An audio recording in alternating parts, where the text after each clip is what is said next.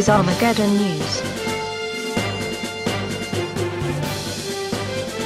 On the agenda today, we discuss the mark of the beast, its connection to worship and trade, what the consequences are of taking it, and its startling links to Islamic scripture. Good day. A former Islamic terrorist, named Walid Shubat, who has become a born-again Christian, has discovered a connection between the name of Allah and the 666. He explains that the Greek letters, XES, which John wrote in Greek, are actually the Arabic phrase, Bismillah, which means, in the name of Allah. He says that what John saw were actually Arabic letters, which John could not read, but which bore a resemblance to the Greek alphabet in which John wrote. It would have been pointless to write symbols of another language, which could not be read by the Greek readers of Revelation. So it is very possible that the Arabic Bismillah is indeed what John saw, and recorded in Greek letters. The first symbol of 666 are the Muslim crossed swords, the X character, a symbol of Islam and jihad, which are often used by Muslims on flags and military symbols. Notice the handles on the swords. The middle, E, symbol, is an Islamic symbol called Bismillah, Arabic for Allah, or, in the name of Allah. When you turn the Bismillah on its side and place it in a mirror, it forms the same middle Greek character, as written by John. Notice the line drawn, above Allah, and the hook, on its end. The line, it is part of the word Allah, it is not an underline.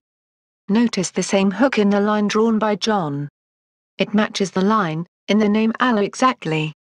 The third character is the Greek character stigma, which means mark, or badge of servitude. The Greek XES or 666, has been noted not just in the Bismillah, but also in the Shahada, which is the Islamic confession of faith, which is what the Quran states, will be written on the badge of servitude, on the Day of Judgment. The XES has also been noted on an Islamic Chechen flag, which bears the crossed swords and the name Allahu Akbar, meaning God is greater. This flag bears a striking resemblance to the Greek XES, as written by John, even bearing the line, above the letter E, in the name, Allah. It has also been noted that in the Arabic calligraphy form, the name, Allahu Akbar, contains 3 sixes, which can be clearly seen. During Salah, Muslim prayers, the name, Allahu Akbar, is repeated constantly and is recited, exactly 111 times per day, for 6 days, which equals 666. And during Friday prayer, Muslims recite, Allahu Akbar, only 98 times. Therefore a direct connection between the name, Allahu Akbar and the number 666 can be perceived. The Bible speaks about taking the mark, on the forehead or right hand. It has been pointed out, that Muslims are already wearing marks, on their foreheads and arms, as Islamic banners of protest, and jihad. So Muslims have already been conditioned to take the mark, as a symbol of their belief. The Greek word charagma, used for mark, means a stamp, an imprinted mark. So a follower of the Antichrist, will have a stamp on their body, or on some form of badge, to be placed on the forehead or arm. In John's time, the use for charagma was reserved for slaves and what was called, a badge of servitude. So, it's a badge, that declares slavery, and ownership by the master. And his followers, use it to demonstrate allegiance to this master. This would fit Islam, since according to Islamic theology, Muslims are slaves of Allah, and Islam is the religion of submission. Take a look at the many different Islamic headbands, which have been created, for a Muslim to wear, as a sign of their faith. There is a very interesting headband, which actually has the XES written on it, with crossed swords. They call it, the Shahid headband. Amazingly, the Strong's Hebrew Dictionary tells us exactly what the name Allah really means. The name Allah is actually the Hebrew word for curse, or oath. Strong's Dictionary says it's an imprecation, curse, cursing, execration, oath, or swearing. So, Allah is actually the word for a curse. And amazingly, it was the serpent in the Garden of Eden, which became the first being to be cursed by God. Therefore a connection between the serpent, being cursed, and Allah, which means, a curse, is very surprising. It would appear that by wearing the name Allah, you are in point of fact, wearing a curse. Which would explain why the name Allah is in the shape of the cursed serpent. In the Bible, Revelation 12:9 describes Satan as the great dragon, that old serpent, called the devil, and Satan. Then the book of Revelation goes on to speak about the great dragon Satan, giving his throne to the Antichrist, and a group of people worshipping the dragon, which has given them this Antichrist king. Revelation 13:4. And they worshipped the dragon which gave power unto the beast, and they worshipped the beast, saying, Who is like unto the beast? Who is able to make war with him? What people would knowingly worship the dragon Satan? The answer is none. These people have no idea they are actually worshipping Satan. But they are shouting his praises in the streets, because the dragon has given them a king. What type of people would actually stand in the street, praising their God for giving them an empire and strong king, that no one dare make war against? How do Muslims praise their God? By shouting Allahu Akbar. This is how they worship the dragon Satan. By shouting Allah is great. The Bible doesn't just call Satan the dragon but, the great dragon. The great is actually part of the name of Allah. But in the Bible the great is part of the name for the dragon. Even the whore of Babylon who rides the beast, has a name written on her head. Mystery Babylon, the Great. A city that thinks she is great. The word for great is Akbar, and is indeed a boast, which only the Muslims cry out. The other meaning of the Hebrew word Allah, or curse, is an oath. A binding oath. As we'll discover later, a binding oath is exactly what Allah requires from his followers. In the Garden of Eden, while speaking to the serpent, God gave us a very profound prophecy concerning the end days. Genesis 3:15 says, I will make you and the woman hate each other.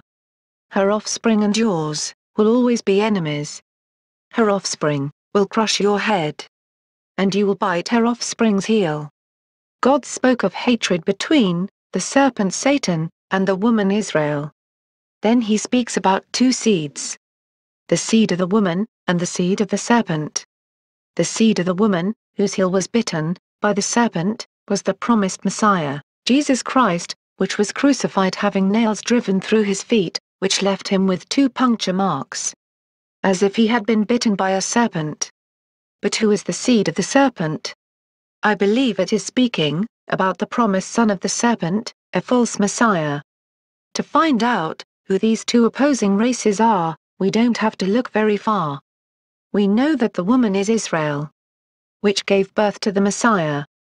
We only need now look for the race of people, which according to this verse hates Israel, like the serpent does.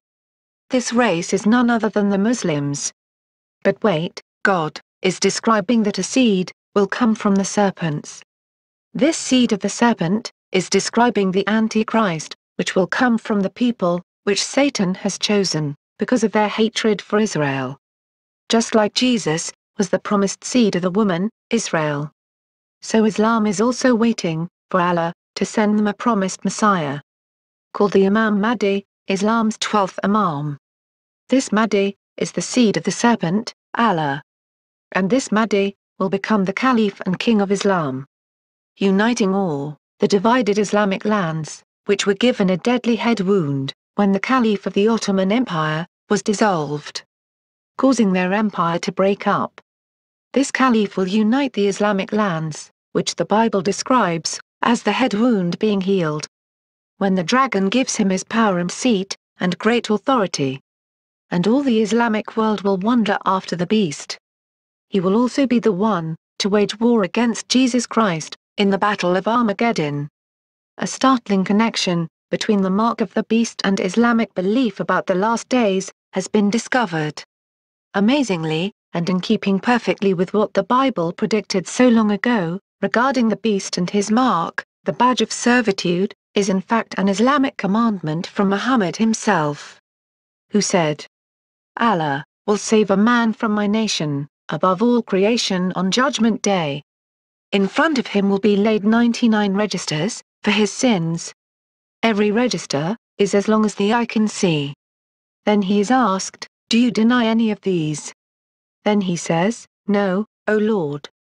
Then he is asked, do you have any excuse? He responds, no Lord. Then he is told, you have but one good deed, and there will be no condemnation for you today.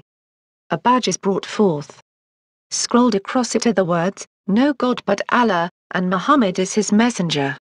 Then he asked to bring forth his deeds. He asks, O Lord, what is this badge that is with these registers? He is told, you will receive no condemnation. The deeds are put on one hand, and the badge in the other. Then the registers will float, and the badge will outweigh the registers. Timothy 26:39. The badge of servitude is the Islamic counterfeit of Jesus Christ, which Muhammad claimed would pardon the wearer of all their sins on Judgment Day. To sum it up, the name of the beast, along with variations of the name of Allah, will be made compulsory, as a sign of submission on the right arm or forehead. Islam is submission and allegiance to a foreign god. The badge being spoken of by Muhammad is the Shahada, which is blasphemous, and is worn by Muslims as a badge on the foreheads. The Shahada is the Muslim declaration of belief. It states, there is no God but Allah, and Muhammad is the messenger of Allah.